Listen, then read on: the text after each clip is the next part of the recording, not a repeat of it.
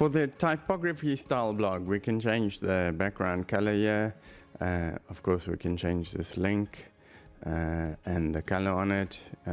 Most of it will be updated in the master CSS color changer. That's the only way we can get it to look this good. So let's start there. You want to look out for the name. Then we're going to start with the blog title font. We're not going to change that. Day, font, and color. You can see this is white over here, so I'm just going to make that a light green. Then we've got the month, font, and color. So we'll leave the month the same. And then we've got the meta link, which is this one over here. On hover, you can see that it changes to purple. I recognize this purple color over here. We can just change that to a light green as well. And then let's see what else we've got. I think that wraps it up for this one. So let's just copy that. And then we're going to go to the page specific CSS box, paste it in there. Click the update button and then let's reload. Right, so that's updated, you can see. So we're good with that. And then let's see what next. So first let's go and change the background color. We'll make that a light gray. For that we need to go into the section module settings. Let's click that open. Let's go with black here, and then we can move it to a very light gray there. So let's see what that looks like. Yep, let's do a quick preview. Yep, that works for me. And then we can save and exit. Then let's go to the individual blog posts. You can show more here if you want, 6 or 12.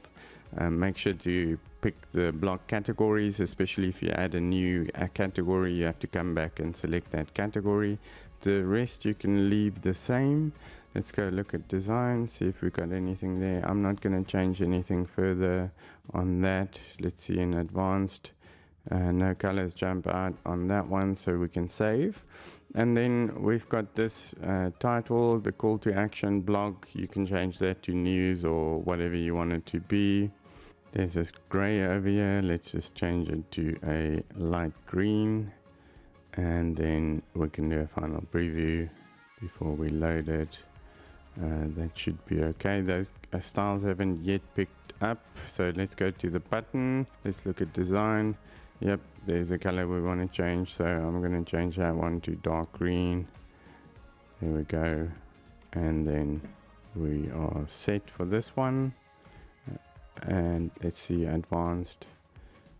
Let's see if there's any colors in there that jump out. There's a white background. That's for the button on the hover. We're just going to leave that the same at the moment. If you want to change it, you know that you can come to blog module advanced and then update the white color over there to a different color. So let's click save and update, and then we can do a quick final review. There we go, all updated. As you can see now, this white color there, because we have a lighter background, that white's not working so great anymore. Let's go and make a quick update to that so that you can see. So that's the blog module settings advanced, and then we go down to the white background there. I think I've got a bright green there, so let's do that. Save, exit, update, and then reload. There we go. Okay, so we're missing something. That means we've missed something in the advanced CSS. There it is. So there's another one we need to update. So you just need to comb through these carefully, make sure that you catch all the colors in there. Let's save, update, and do a final view. Now we should be good to go.